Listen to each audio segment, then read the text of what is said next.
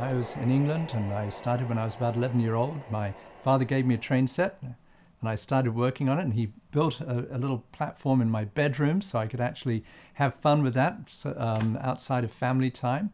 Taught me quite a bit about electronics, interestingly enough. I had a switch which wouldn't work and I had to understand how to use an electromagnet.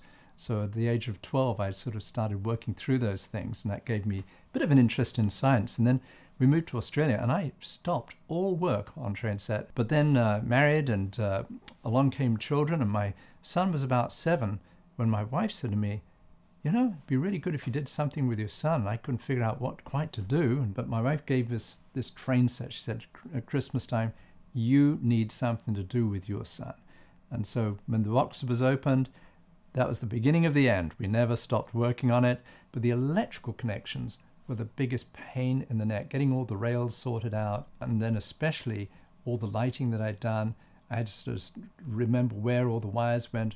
And there you're left with wires you've no idea where they're meant to go. Thinking about, how was I going to work on this layout? Was I going to continue with lots and lots of wiring, or moving in a different direction? The other area that has fascinated me is really putting in a bit more lighting. So I went to somebody and I said, I think I'm going to use fiber optics. And they said, can't be done. You just won't have enough light through those tiny fibers. We must understand, being a physicist, when you say something can't be done, that's like a red rag to a bull.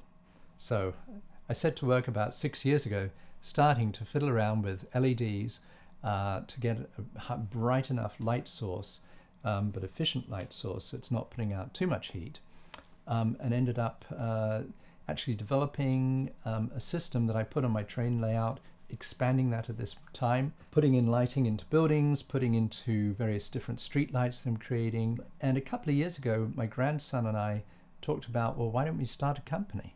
Why don't we start putting this out, because we like it here.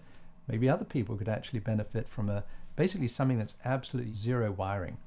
No wiring involved at all, because all you do really is just take a fiber, drill a hole in your train layout, stick the fiber up into the building. The other end of the fiber just goes into this box that provides the light.